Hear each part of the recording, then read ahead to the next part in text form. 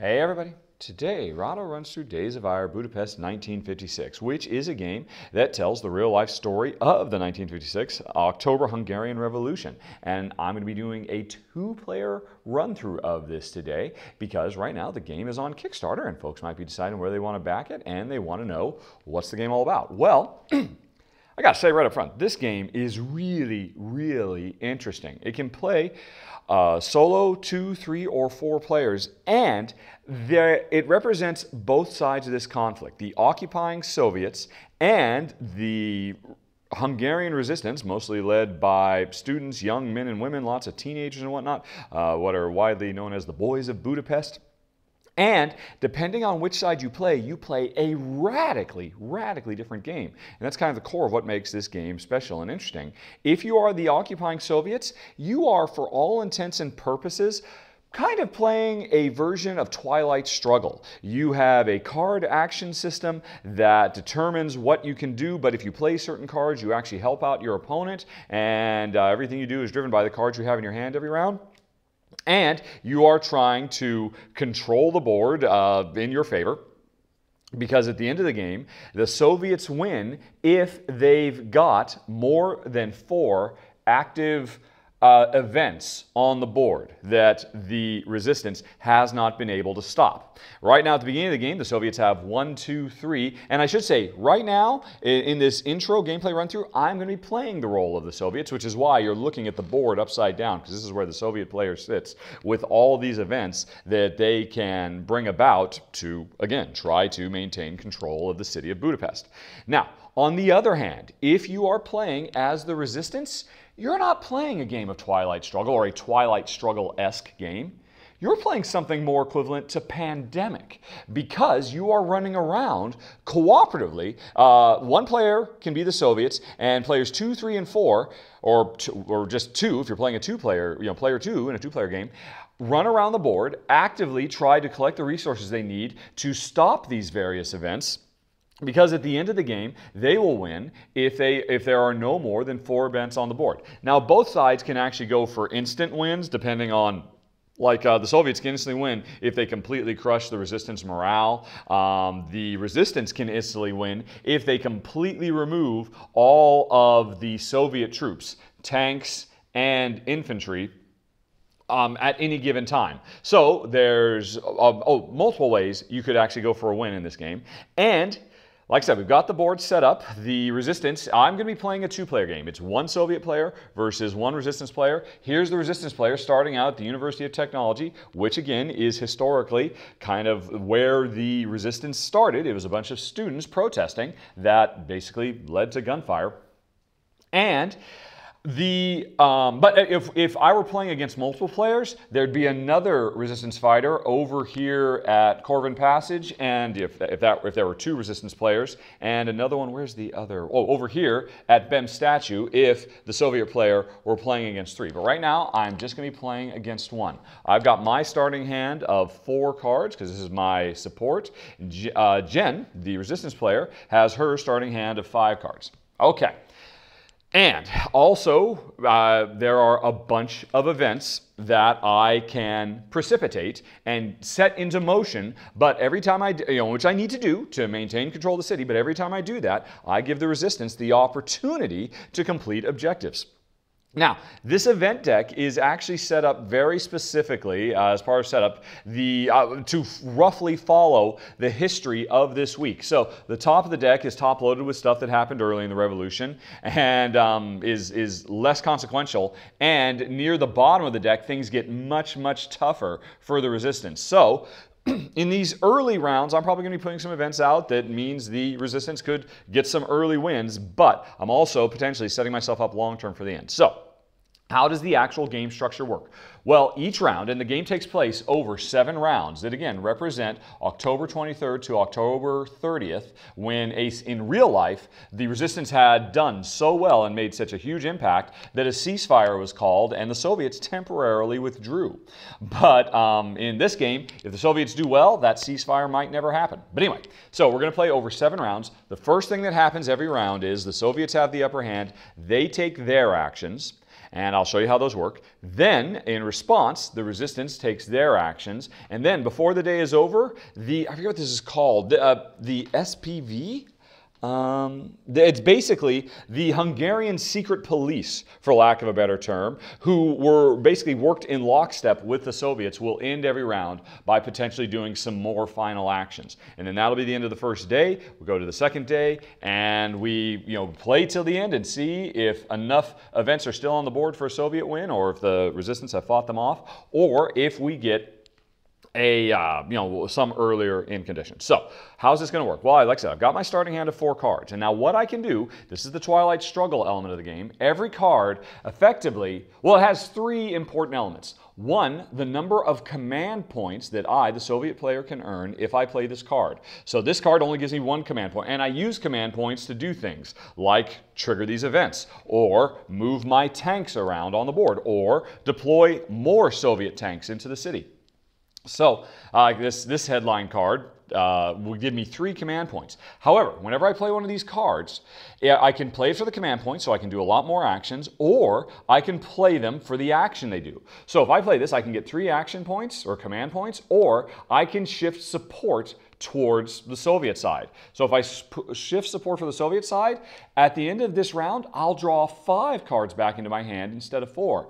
And the more cards you have, the more options you have, especially as the Soviets. So I think I'd like to play this, but I got to decide, am I going to play this for the command points? Because I need to get these events into play so I can control the city. But these costs, let's see, they get more expensive to the right. They are randomly pulled out of this deck, and every time you play, they're going to come in a different order. Even though they roughly follow historical order, they do come out in a different order. That makes things change up every time you play.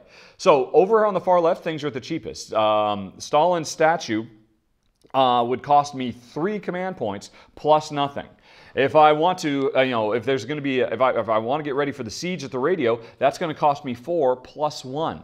But this is a really good one, because if I get this event played over at the radio, which in doing this, if I take the action to get this on the board, I have now set the stage where the resistance can actually lay siege at the radio. Or actually, I'm not quite certain if it's the Soviets or the resistance who've laid siege at the radio. There's actually in the instruction manual, there's a story of the history that goes into a lot of the detail about what all of these actual real-life events actually meant and what the history was behind them.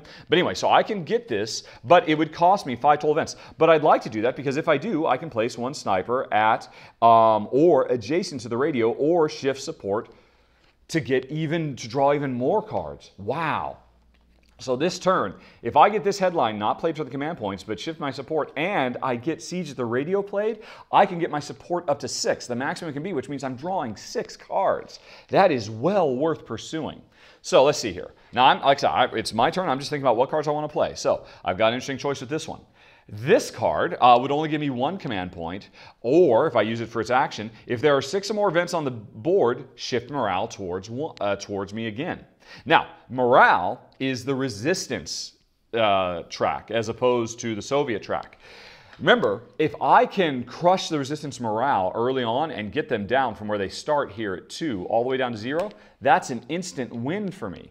And the lower their morale, the fewer cards they draw every turn. So, I mean, this would be a fantastic thing. But for this to happen, I have to have 6 events on the board. Could I actually get 6 events out this turn? Let's see. Well, if I save this for the a morale thing, then if I play these other ones, I've got 3, 4, 5, 6, 7, 8. There's 3 events on the board. And so if I get 3 more on, I could then play this and trigger this effect, which would really set them back. So I would need to get so this would cost me 3. This would cost me 4. This would cost me 5. So I can't afford that. But this only costs 3. 2 plus 1. So that's 3, 4, 5, 6, 7. So I could get these 3 out if I played all of these, because I've got 8 total. And let's say, and this one costs 2, and this one costs 2. Actually, I should say this one, X events are minor events. Either it's a major event, which means it has a specific cost plus additional cost, or it's a minor event, which means its cost is equal to the number of other X events that are on the board. So the first one, well, this first one, if I played it, it would cost 2. But then if I played the second one, it would cost 2 plus 1, because another minor event is already active. So I could do it, but here's the problem with this plan of trying to go rush in early to reduce their morale. First of all, it's not very hard for the resistance to raise their morale. Basically, if they ever take out one of my tanks, their morale instantly rises. And while tanks may seem like a big deal, if the resistance has a lot of Molotov cocktails, they can take those tanks out very quickly, because in the real history, the resistance, they use Molotov cocktails and similar stuff. You can see there's a picture of it on the cover to take out something like 40 tanks over the course of this week. So while my tanks are very powerful, they're also very fragile, depending on what cards the resistance has in hand. But here's the other problem. To actually get enough command points to get these things out so that I could play this, I have to play these cards. All the cards are either red or green. Red means they benefit me. And if I play a card that benefits me, I either choose it for its command points or for the core action it does, one or the other. But if I play a green card, those are cards that benefit the resistance.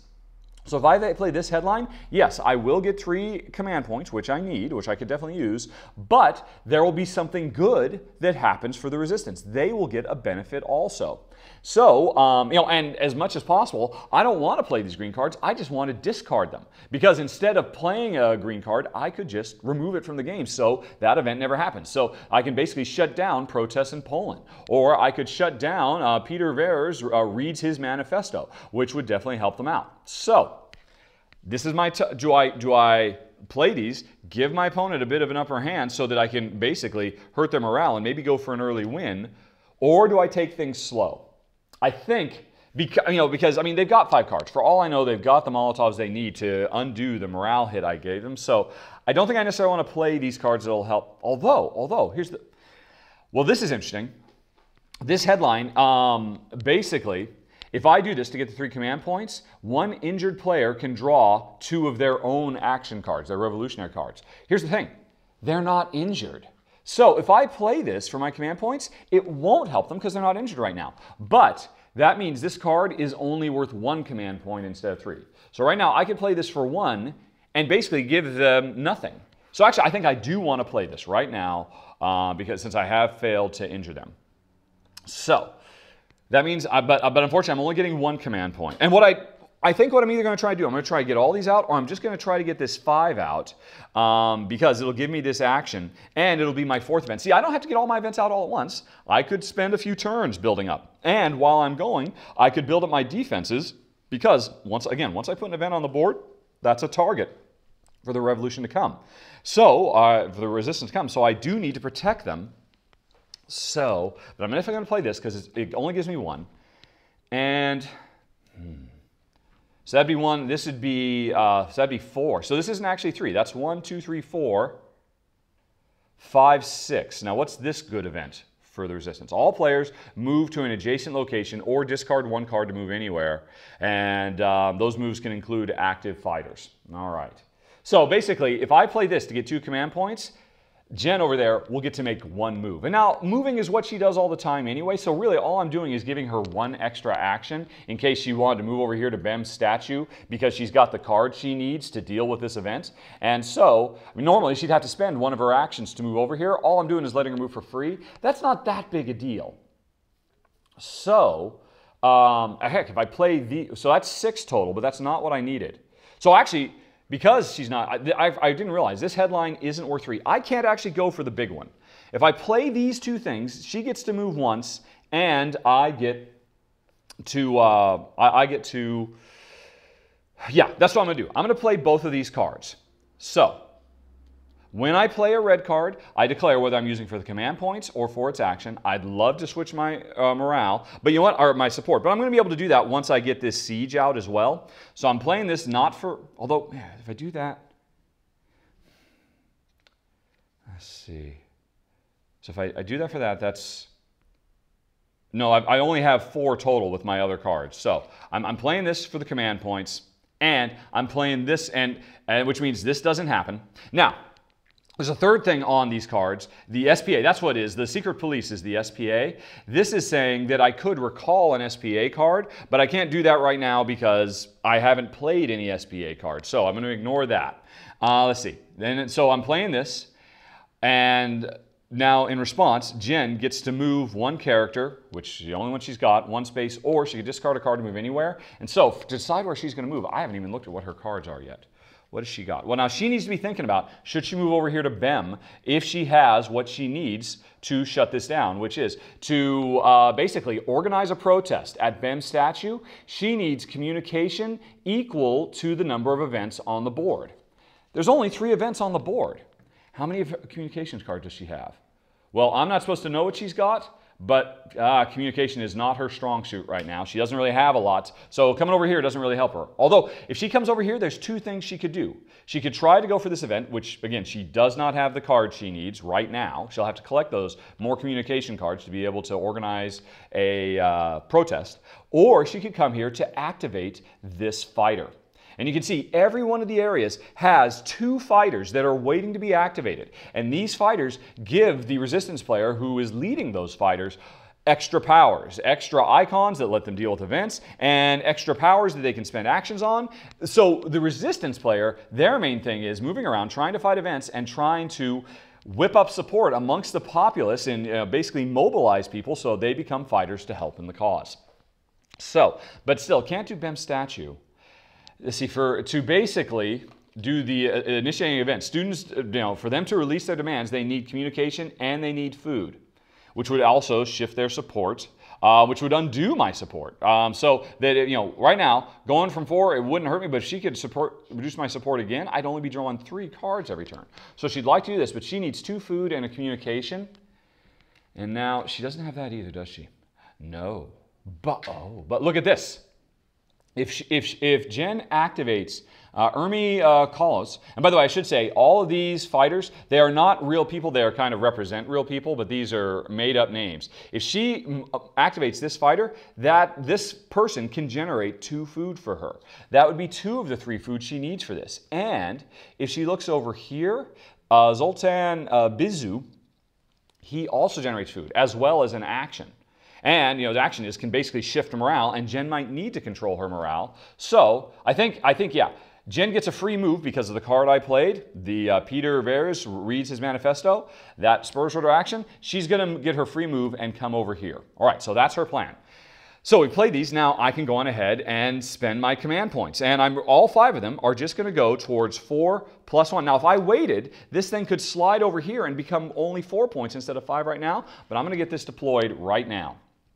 So I have, at the radio, created a new event. Now for Jen to stop this, she needs 2 communication, 2 Molotovs, and gunpower equal to the number of events on the board. And there are now 4 events on the board. So this is a tough thing for her to take care of or immediately, early in the game. Plus, I've just made this tougher because now there are 4 events on the board instead of 3. So that's it. I've spent those, but since she moved here, I'm tempted to actually now, because to play this, which won't let her do anything because she's not injured, but it will give me 1 more command point. I am going to play this right now instead of discarding it to get rid of it. So I get 1 more command point. She's not injured. She doesn't get anything. And in addition to spending command points to deploy events, because well, here's the thing. The only event of my remaining ones that I could deploy would be on Bla Lucia Square, but I cannot play this unless Stalin's statue removed is on the board. So until I play this event, I cannot play this event. But there are other things I can spend my command points on. Manipulating my tanks. I can spend 1 command point to move my tank from 1 region to an adjacent region. So if I suspect Jen is coming over here to Astoria to get this person, she's now going to have to deal with my tanks. I can spend 1 to move a tank. I can spend 3 action points to deploy another tank on the board. And you can see I've got 1, 2, 3, 4, 5, 6 tanks waiting in the wings. I had this one that started out over by the radio station and this one over in the square, but I can put more out. And so I'm going to move on Jen. Now, my tanks don't directly attack. My tanks are very much a defensive measure. They don't do anything unless they're in an area where the revolution tries to do actions. If Jen's going to try to recruit this person, my tank is blocking her way now. Okay, so that was it. Now I've still got 1 more card I could play. This would give me 1 more command because I don't have 6 events on the board. I could, and 1 more command would let me move another tank. I mean, heck, if I wanted, I could move my other tank from the square all the way over here, and then there's 2 tanks. But I'm not going to bother with that. I mean, yeah, we're just going to leave that alone. I'm going to save this for later and play this once I've got 6 or more events on the board so I can increase my morale. But I forgot. When I played this, place it, I forgot. There's actually a couple more things about this. Place one sniper at or adjacent to radio or shift support. So originally, I had intended to shift my support one so I'm drawing 5 cards instead of 4. But, this is interesting. Instead of doing that, which is my original plan, Jen's kind of moved over here. I could deploy a sniper into the radio or into an adjacent space. So I've got 2 more snipers. And now with these snipers, I could directly attack. And snipers are the biggest problem for Jen. Jen can basically take out my militia pretty easily. She can take out my tanks without that much trouble. But my snipers are very, very difficult to deal with. So I could do that, but then I'm only drawing 4 cards instead of 5. And the more cards I have in my hand, the more powerful I am. But this would be a chance for me to get an early blow because provided, Jen, after I'm done with the Soviet, Jen is going to take her turn. She's going to get to do 4 actions. After that's over, the SP, I keep forgetting the names of the secret police. The secret police get to do their stuff, the SPA, and that means I could move snipers around, I could move my militia around, I could place more militia on the board, and I could open fire if any of the SPA forces are in the same area. Now see, you'll notice I do not have the option to deploy more snipers. Snipers are arguably my most powerful unit. I can move them once they're on the board, but I'm wondering if maybe instead of moving support, I should take advantage of this chance to get a sniper on the board because, okay, I think I'm going to do that. If Jen hadn't moved here and kind of stepped right into a spot, but since she did, I'm going to go with that and not increase my support, which was my original plan. All right. So, and that's what the radio. And I could put the sniper over here, so I've got 2 snipers supporting, covering this radio in case there's going to be a siege there. But if I do that, and that really helps me protect this, so it's even more dangerous for Jen to come here. But I don't think she's going to come here right now because it's unlikely she's got enough cards to do that anyway. So I'm going to put them right there and strike back and maybe draw some early blood on the resistance. So my last action, I'm going to hold this in my hand. So now at the end of the Soviet player's action in a given round, only 2 of the events remain. So I've got to jettison 3 of these 5 events. And then the remaining slide down, become cheaper, and then new ones come out. Let's see. So they need a lot of communication. It doesn't help me at all, but this is an event I can put anywhere. Most of them, you have to put them in specific places. I can spread the news to the countryside. Or basically, I'm sorry, I'm not actually doing these events. These are things that the revolution gets to do, but I can do an event that gives the resistance the chance of spreading news to the countryside. I can put this anywhere, and I could try, heck, I could put this over here in the square, or over here in Cossack Square, which means it's protected by snipers and a tank. And, because maybe otherwise, I don't have any cards I can place directly there. But do I want to keep that, or do I want to keep this? Stalin Square and Militia Square, these are kind of a 1-2. They work in concert with each other. So, I get both. I get these 2 things out for only 4 because they're already cheap. I think I'm going to keep both of these, which means I'm going to discard all these. So these are out of the game, and now new events come out. Students distribute food at the University of Technology, which lets them draw 2 cards if they complete. And this is a really easy thing for them to do. They just need 1 transportation to pull that off. Government building occupied anywhere. This lets them activate a fighter. All right, this is a specific one. Defense of the ironworks in Sepal. And fighter group organized on Sen Square. Right, okay, so that's my new stuff. And I draw cards again. And I don't get to draw 5 like I'd originally hoped because the situation changed. So I'm just going to draw 4. 1, nope, not event cards, silly me. 1. Now, we're in the early game. So in the early game, I'm drawing from the red deck. In the second round, I could draw from the red or the white deck. And then when you get later on, it's for the white deck. And then towards the end, I can be drawing from the white or the green deck. And these, again, represent the changing tide that happened over this week. So anyway, 1, 2, 3, 4. So I've drawn up 4 cards, and that was it for me. Now it is the resistance turn, and the way the resistance works is they get to do, they have their hand of cards, which is over here. They've got their hand of cards, and they get to do a certain number of actions. Now, doesn't matter how many players. Since there's one player, that one player gets to do 4 actions.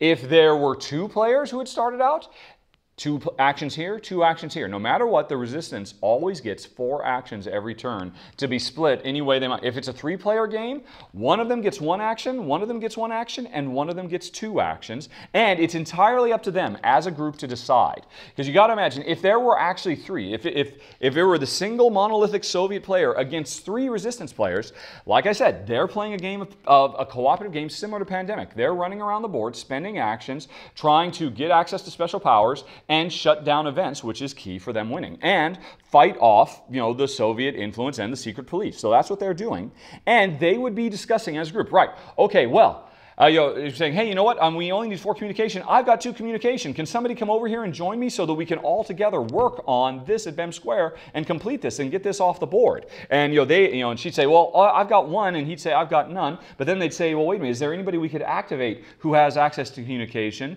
And this guy over here. So if one of us came over here to activate this guy and then brought him, he gives us access to food and communication. Then we'd have enough. But do we have enough actions spread amongst us to be able to get over here, pick this guy up, bring him here? And then, so that's the kind of discussions that the resistance player is doing. Now, I should say, in the extended playthrough, I am going to actually turn this board around 180 degrees and play the second round of this game entirely from the resistance point of view. So you'll get to see a little bit more about this thought process that goes into that.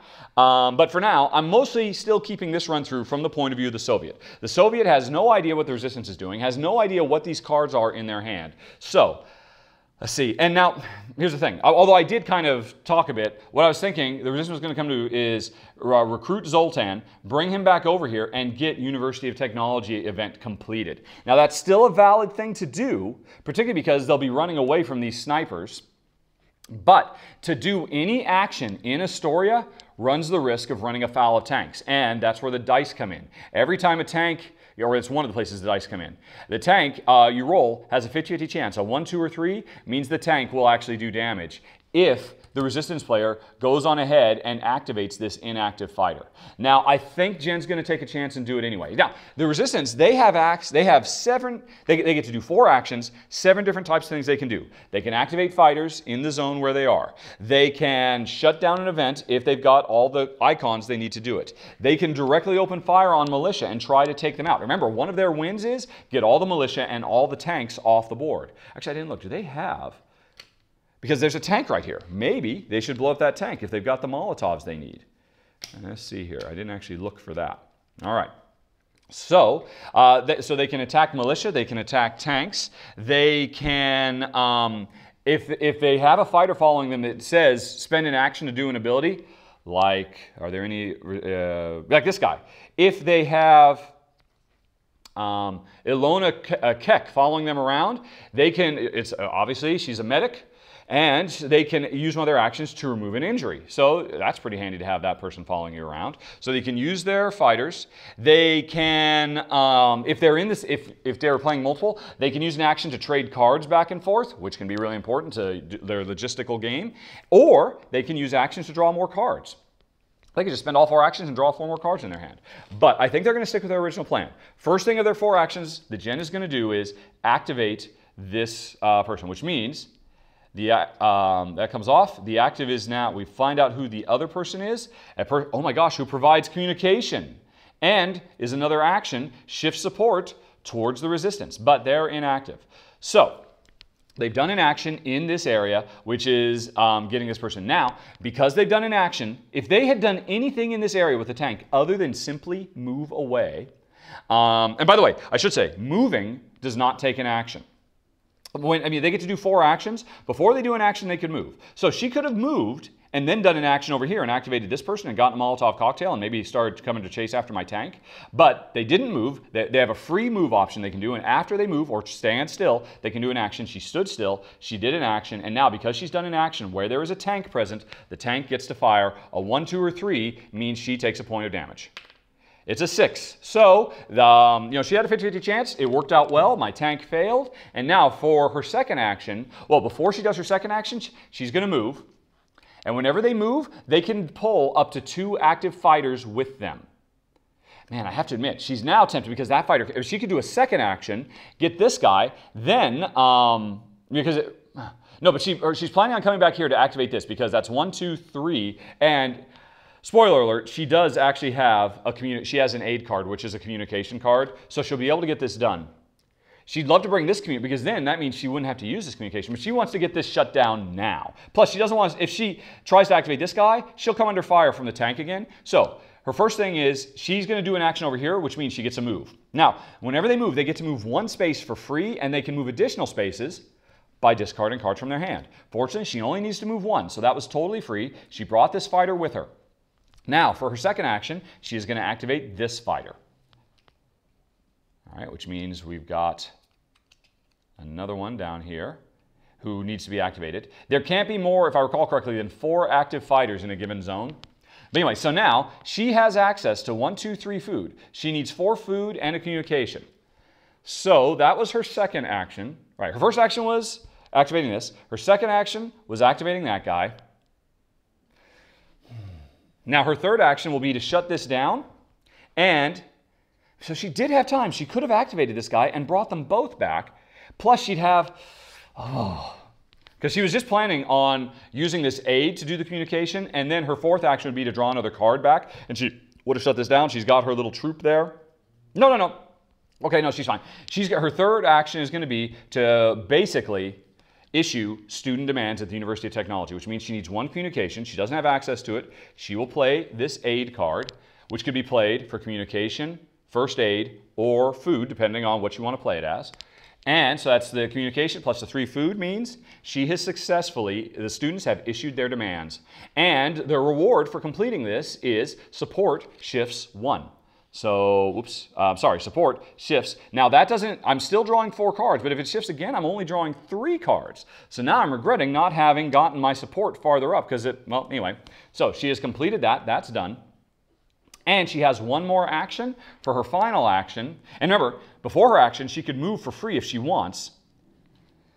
So she could move over here, and her final action could be to open fire on these militia if she's got cards that would take them out. Now, it's interesting. Basically, she needs 1 bullet card to take out a single militia. If there were 3 militia here, she'd need 3 cards with bullets on them. And, some of the followers actually provide those bullets as well. Like this guy is ready to fight militia. The secret police. But whenever possible, if Jen's going to take out militia, she wants to take out 3 at a time, because in one action, if she can take out 3 militia, then their morale increases. The same way their morale increases if they take out a tank. So I don't think Jen's really that interested in running over here just to take out 1 guy. Instead, her final action, she's going to stand still. She's not going to move.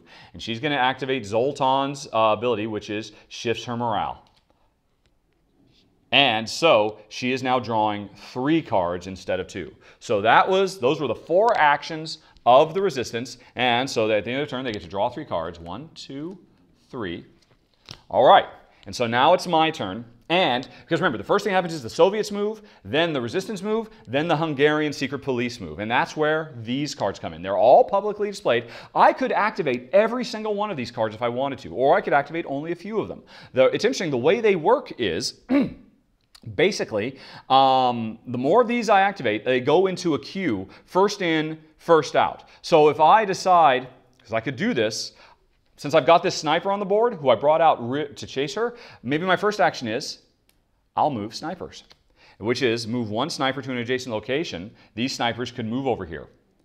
And now, heck, if I wanted, I could play a second move sniper and a third move sniper, so all my snipers are moved. So this guy could go 1, 2, and now I've deployed my snipers to the university. And then after that, I could attack, which means I select a location with SPA troops in it, say this one, and I roll a die. And it's interesting, I want to roll low because I could successfully get 1 or potentially 2 hits. Let's see. Now, if I want to push even further, before I do this attack, I could move militia. And now that lets me move, do up to 3 moves with militia. Actually, so I was thinking I can move this guy over here. Yeah, so let's move some militia while we're at it. So I'll move some militia, and I get up to 3 moves. So this militia, everybody, they issued their demands. The Soviets did not care for that, and so they are coming down to lay down the iron sickle, basically. So everybody has moved over there. I have now a sizable force that has the potential to do 2 points of damage, which is big. Another way that the Soviets can win at any given point is to do a certain threshold of damage to the resistance, to basically take a resistance fighter out. Since I'm only playing against one resistance fighter, they're tough. They've got 5. The more resistance fighters there are, the weaker they are, the easier they are for me to just outright kill them, which would be an instant win for me because the morale closes. So, and now that let's see, also while I'm at it, heck, I could go on ahead and place militia, put 2 militia in one of my 3 Soviet deploying areas. What the heck, I will. I'll pay that too. And I'll put them over here so that next turn they could maybe move up here to protect the radio, or move over here to protect Corvin's Passage, where there's another event I have to make sure they can't do. Now, if I wanted, heck, I could move militia again. I could move these guys in and really put the hurt on Jen, but I think I've done enough of that. So the last thing I'm going to do is I am going to attack. So I've used almost every single card. Now, this is kind of overkill, because what this means is in a future round, in round 2, I am only going to have access to move militia and attack, because all these other ones are spent.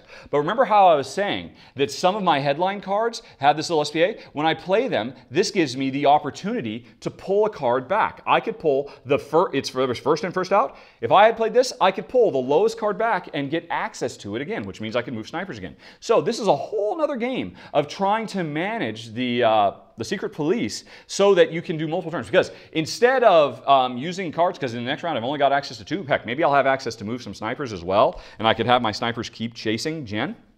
Alternatively, I could pass on doing the secret police turn, which means I get to recall all of them, and they're all in my hand again. Now, I've made a big push, and finally I'm going to attack. And it says right here what to do.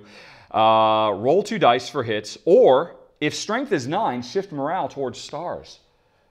Wow, I didn't think about that. Strength of this group is 3, 6, 7, 8. If I just move 1 more over here, my strength is 9. Instead of doing damage, my strength could be so overwhelming that I would intimidate the resistance, which basically pushes their morale down. And remember, if I get their morale down to nothing, that's an instant win for me.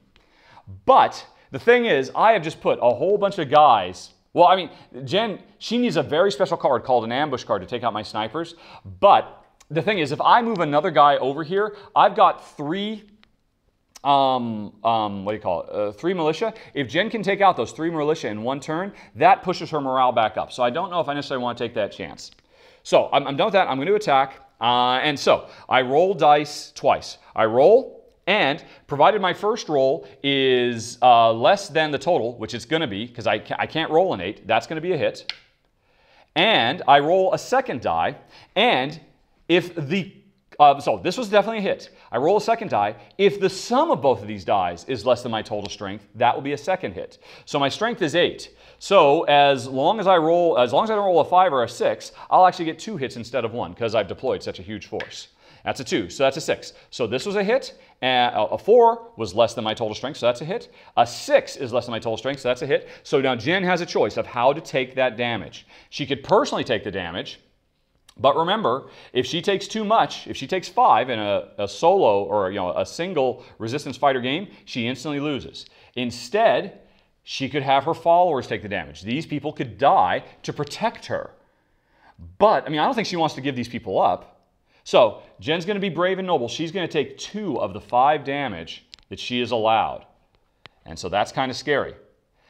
Now, remember, I mean, if she can get up here so she can find good old Enola over here, she can start using actions to heal herself. Plus, she might have cards in her hand that let her heal herself. So it's a bit risky, because I could go for a quick win just by chasing her down. But anyway, that was it. So the SPA, or the SPA is done. And that, folks, was the first of 7 rounds in Days of Ire, Budapest, 1956. And now, if you'd like to see how the other half plays, I'm going to play the second round, which means I'm going to turn this entire board around. So we're playing from the resistance point of view. And I haven't mentioned this. I should have mentioned this right up front.